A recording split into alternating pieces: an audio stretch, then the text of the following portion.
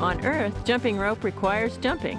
Unfortunately, when we jump in space, we're going to hit the ceiling every time. Here, Valery decides to abandon the jumping part of the jump rope and concentrate on the spinning part. This is not as easy as we expected either. Valery had to raise his legs without pushing off, then he has to swing the jump rope without hitting himself or the walls.